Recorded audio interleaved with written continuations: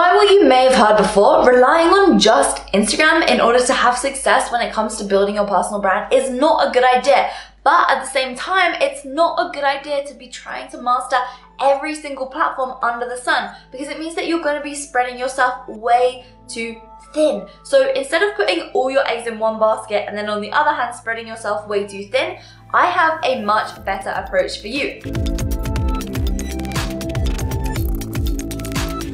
Hello and welcome to today's YouTube video. My name is Tickner and the purpose of my channel is to help you build a wildly successful personal brand and online business using social media and dominating sales. So with that said, today's video is all about selecting social media platforms that are going to be the best for you to have success. And this is taken directly from my brand new course, Impact Your Social Media, which is a course that is designed to help you build an audience and absolutely crush it when it comes to monetizing your social media and actually making this your full-time thing. Let's dive into the content that is taken directly from Impact Your Social Media, and I filmed the entire course without any stuff in the background so that people don't get confused or distracted. So let's dive into the course now so that you can see a real behind the scenes look at how I do things.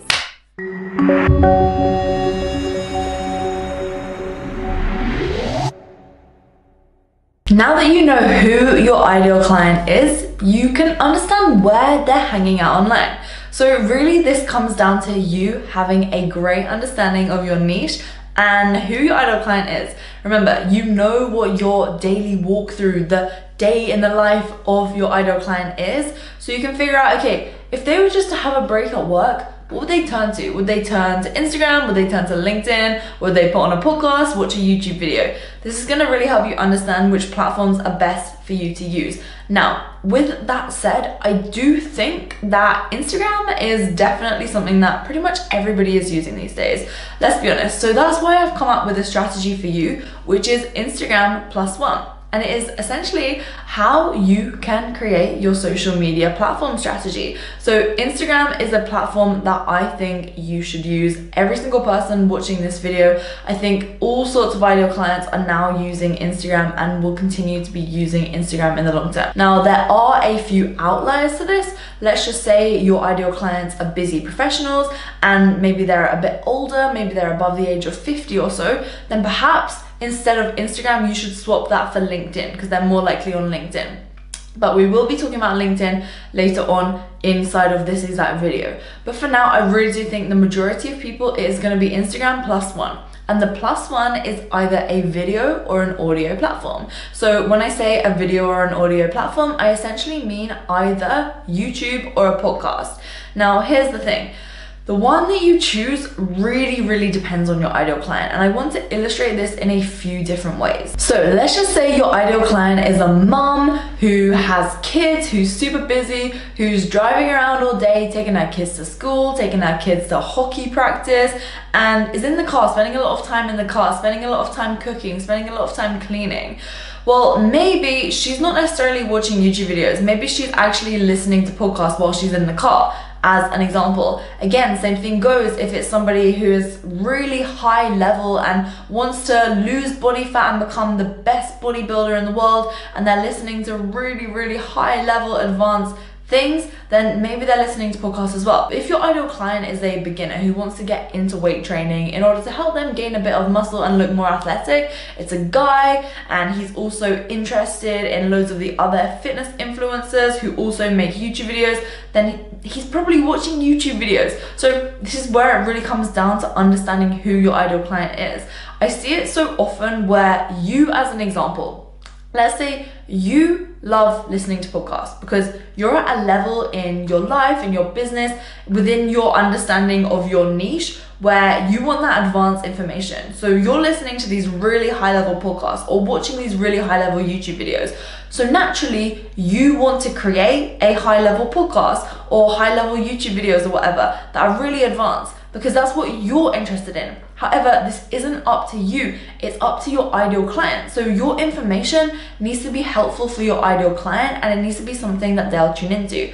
I made this mistake myself. So here's an example. when I was on social media a couple of years ago, I decided to make a podcast called Business Makes Fitness. This podcast is still going today. But when it first started, it started out where I would interview people who were super high level scientists in the world of health and fitness, because that's the type of content that I was consuming. However, I was forgetting that my ideal client was girls who were aged 18 to 24 who wanted to become stronger both physically and mentally, who didn't care about the advanced techniques when it came to training and nutrition.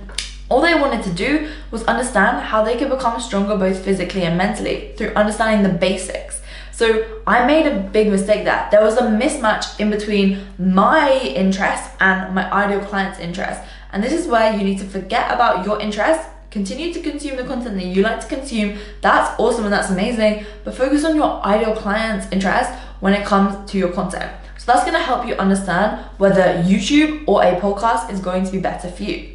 And then later on in this course, we are gonna be diving in deep on how you can optimize all these different things when it comes to your YouTube or your podcast, and obviously your Instagram as well. A lot of the information which applies to YouTube applies to podcasting as well. So if you do end up picking a podcast, then still be sure to watch through all of the YouTube videos, because those videos are gonna help you get an understanding on how you can analyze your podcast and how you can create content for your podcast and all of that fun stuff.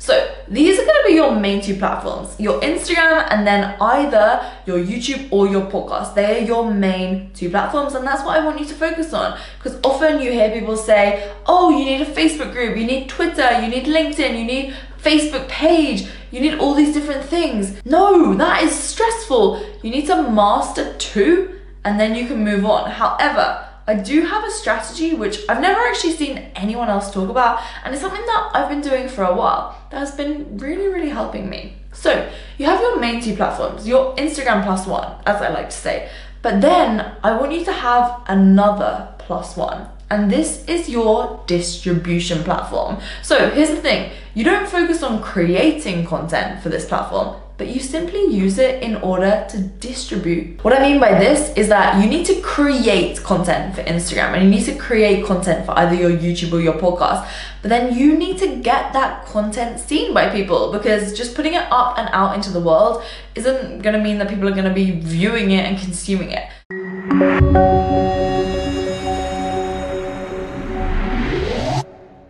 So if you want to know about all things distribution platforms and how to do it in the most strategic way so that you can get the most bang for your buck, because if you spend all your time creating content, you want to make sure that it actually gets seen by people, and it won't just automatically get seen just because you post it. You need to actually make sure that you promote it. And with that said, knowing your social media platforms can only happen once you know what your niche is. So make sure to go watch my video all about finding your niche if you have not done so already, because you need to know your niche before you can select your social media platforms. But before that, before Impact Your Social Media launches, I'm doing my free challenge. So make sure that you sign up for my free challenge. It is the first link in the description box down below, which is a spring clean your social media challenge to help you actually focus on the things that matter rather than relying on things that are really not going to make too much difference, such as hashtags, such as worrying about being shadow banned and all of that stuff. And if you're watching this after May of 2019,